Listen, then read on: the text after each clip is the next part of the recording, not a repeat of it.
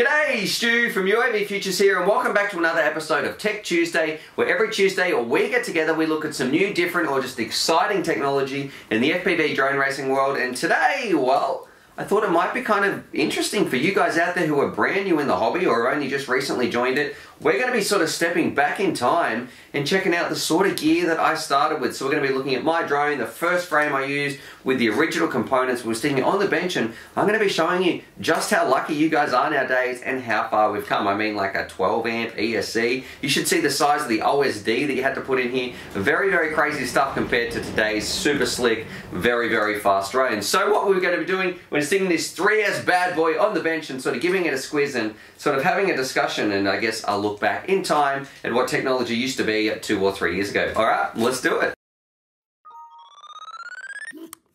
Alrighty, here it is on the bench, and we've got most of the components in here, but these are the components I first started with. But this was my first frame. This is the Emax Nighthawk. I never reviewed this, but it has a big place in my heart. But check out, look at how bendy this sort of thing is. It's a 1.5mm plate in there, so that's what the base plate sort of used to be. There was no real, you put your little Mobius on the top here. Look at, it was very difficult to mount everything. I guess, especially when you tried to put a VTX of this size in here. And check out the arms, like they were just bolted on with 2 little flat pieces that they sort of stopped right there, and that's ultimately what happened. I broke a few arms on this, and look at all the silly cutouts and all that sort of stuff. So just crazy looking at how far we've come, and I think they were trying to save weight as well. And the clearance on here, this was sort of before we worried about making them as small as we can. They sort of had a very big profile. This could almost fit, I guess, 5.5 inch props. I mean, check that out. Anyway, we'll put this to the side, and what we should do, let's talk about this bad boy right here. Now, this is actually one of the first things I ever reviewed.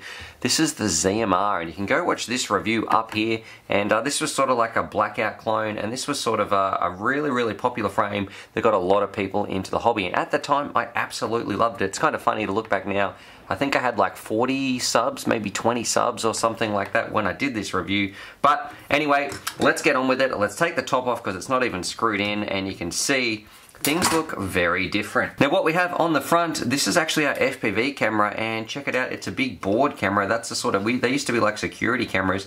They didn't have any of that nice sort of cases or anything like that we have today. They were these big, massive cameras. I've put a bit of foam around the outside to protect mine.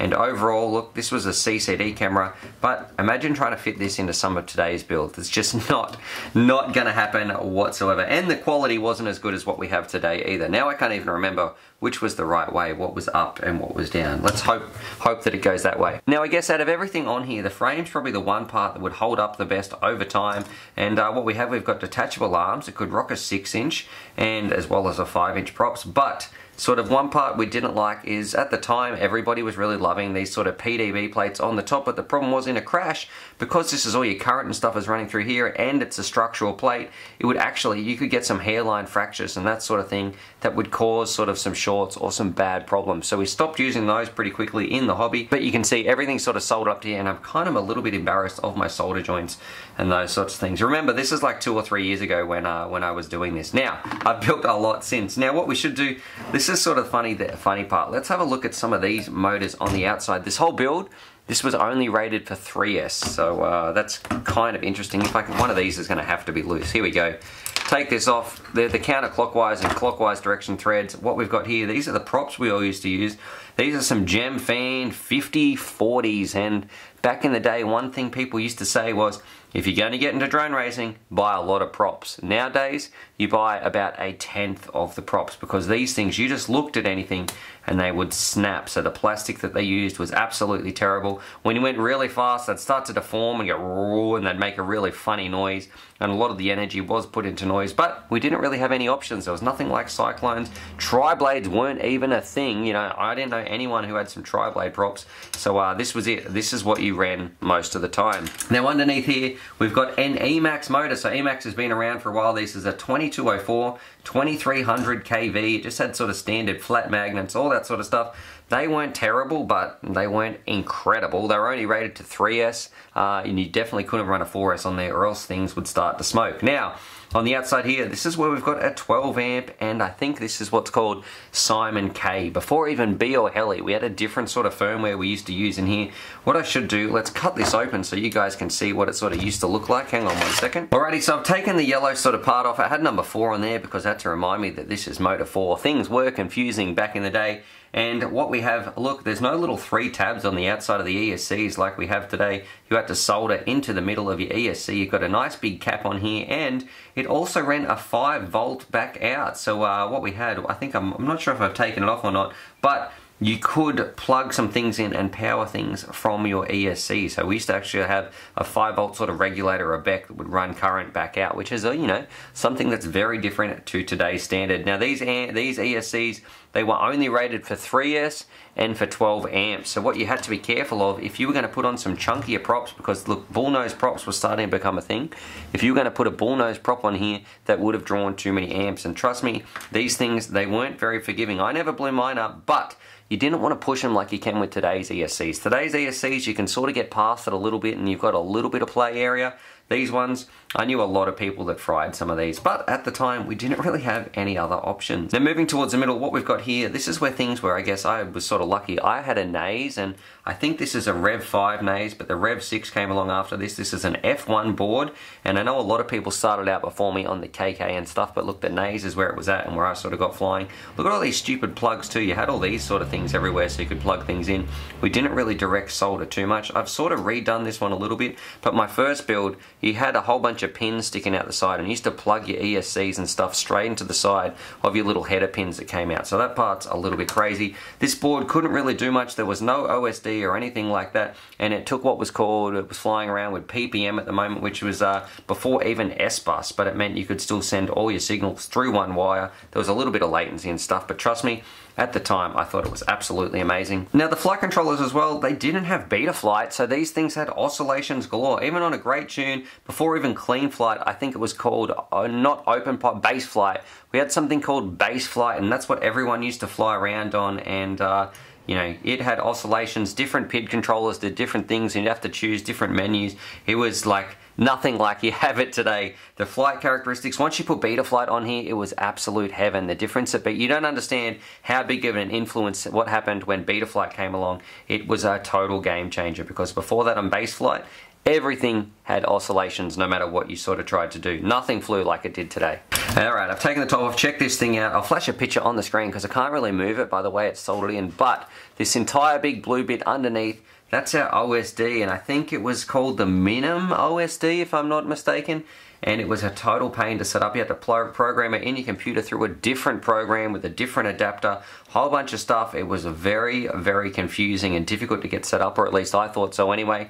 And I know a lot of people had issues with, and it was a little bit unreliable and sort of would come in and out, all that sort of stuff. Sometimes it was cursed, sometimes it would work. I know Trevor's used a lot of them in the past, but yeah, and nowadays I am so grateful that our OSD is built into our flight controller. But check the size of it out. It's like even bigger than what we've got here. And on top of that, if you're trying to build this and your VTX, these VTXs, they didn't even fit underneath, so you couldn't put them under your stack or anything like that. So VTXs, trying to build everything in here was an absolute nightmare. So it is just crazy thinking how far they've come. And look, I used to have a PPM receiver flying around on my Tyrannus. It was called the D4R2, and that was a great receiver. I really, really liked that. But overall, it's just insane thinking what our quads used to be like to what they're like nowadays. Now, if we talk about the price, look, these things were a lot more expensive back in the day too. I think these frames were about $50 for something like this, maybe $60. I know the original ones of these frames used to be like $100, but the frames are sort of the cheaper part when it came to it.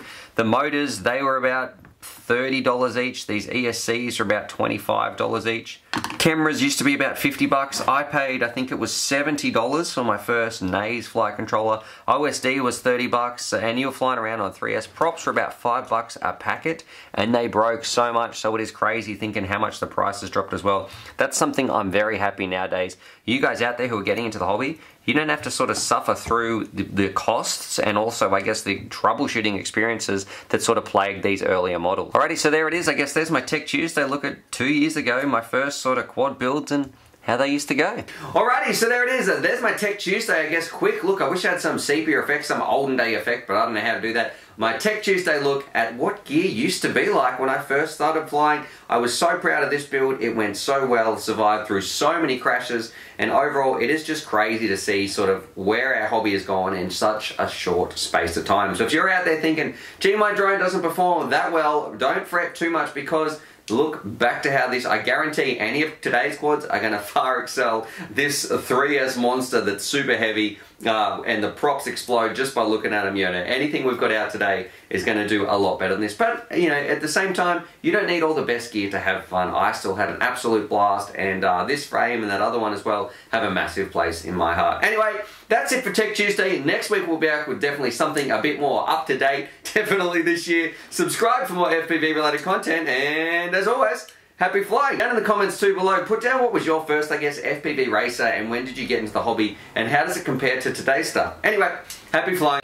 Alrighty, so hopefully you guys enjoyed that video. Definitely subscribe if you're new to the channel and check out these videos, and I'm also going to leave a little link here to my Patreon page, because I've got some fantastic Patreon supporters and I like to give back to them as well. So if you want to join the UAVfutures family, there's things like bonus Velcro straps, little bundles of FPV goodies and things like that that also get sent out. Anyway, happy flying.